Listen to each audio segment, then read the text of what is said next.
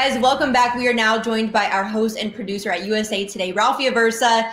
It's baseball season, Ralphie. I know you're a huge fan. How excited are you the season's back? I am so pumped, Mackenzie and Annalise. I mean, even just having the 60-game season last year and having that simple pleasure of sitting outside, listening to the game on the radio with a cold beer, to now have that for 162 games is pretty awesome. I know you recently caught up with Yankees first baseman Luke Voit. What's his status?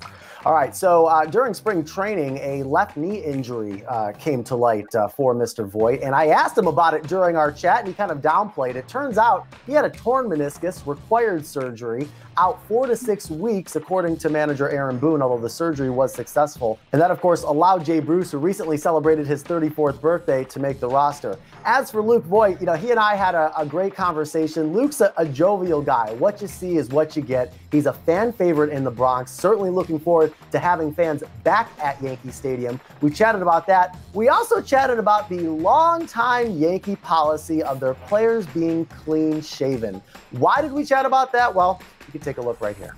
Luke teaming up with Schick Hydro. Obviously, the Yankees, a long-standing policy of the players being clean-shaven, maybe sometimes having a mustache. Obviously, remember another guy that manned first base for quite some time, Don Mattingly, a guy I watched growing up. But Luke, I guess talk about first why you partnered here with Schick. Well, obviously Yankees have a great history, and obviously shaving constantly. I've always had razors that have had, irritation to the skin, and I recommend it. I shave my arms too, so it's been great on the arms as well, and it's a great product. So you can get it at any like CVS, Walgreens, Walmart, or anything, and it's great if you ever get one on the road. I'm curious, who is it? Let's just say you haven't shaven in a few days, and you got a little more than a stubble. Are you allowed to go out for batting practice with that, or does somebody stop you beforehand and say, hey, grab the Schick, buddy, you got to be clean shaven before you start taking BP swings? Well, I think some of these guys have taken a little advantage of it with these masks and hiding some of their facial hair. But you want to name names or no? We'll keep the names out. But but yeah, Booney will play some jokes at you if you get a little bit too long. And but you got to respect the pinstripes. And obviously, it's a pain in the butt sometimes to shave all the time, but if you get a good razor, it's easy, and we got a couple bald guys on the team, so I recommend it for them too. So, before we let you go, you mentioned obviously with the team getting ready to come back to the Bronx and starting off the season at 20% capacity, and you and I have talked about it before. You being such a fan favorite, what's it going to be like for you to have fans back in the Bronx? Just to be back in New York playing meaningful games. I mean, teams. It's harder for teams to play, obviously, with our Yankee fans and Yankee Nation, always having our back and defending us. So I can't wait, even for roll call, my first roll call, and it'll be a freaking year and a half. So hopefully, as the season goes, that percentage goes up and up, and, we get at full capacity by playoffs. But you just got to stay safe and obviously do the best things possible and, just follow the protocols. Ralphie, I'm sure you had a blast talking to Luke Voit as a Yankees fan. Speaking to the 20% capacity, I know you recently had a chance to go to a game. Talk to us what that was like being back in the ballpark. I'm sure you had to deal with a lot of COVID protocols. Tell us what it took to get from point A to point B in the stadium for you. Yankee Stadium working with the city and the state, a number of COVID protocols.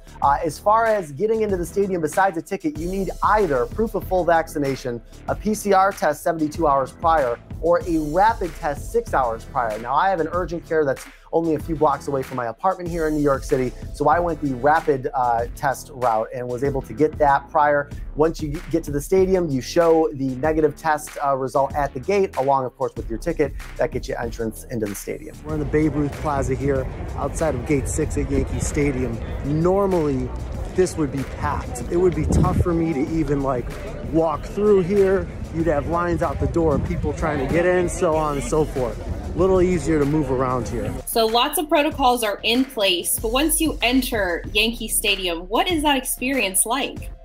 Well, it's certainly different, Annalise. I mean, Yankee Stadium seats about 50,000, and so you only have a max of 10,000. I believe the announced attendance at some of these weekday games this past week was around the 9,000 area. So right off the bat, You have socially distanced pods and obviously areas throughout the concourse where people can stand to watch the game. No eating or drinking in the concourse. You have to do that in your assigned seat. I think the most poignant part of the entire experience to me was the end of the game. Some people didn't even get out of their seats. They just sat there and just kind of took in the view. And it got me thinking, you know, for many of these people, for a hardcore Yankee fan, the last time they were at the stadium was October of 2019 when the Yankees were in the ALCS and would eventually lose in 6 games to the Astros. So for them to be back over a year later with everything this country's gone through, with everything that New York City has gone through, it was a really cool moment. I know I personally can't wait to get back to games in person, in stadium. But thank you again, Ralphie, so much for joining us on this week's episode of Sports Seriously. We appreciate all your insight.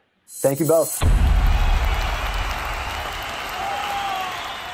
Hey sports fans, if you want to see more videos like this, check out some of our other ones right here. And if you like what you see, make sure to hit the subscribe button and stay tuned for more from USA Today Sports.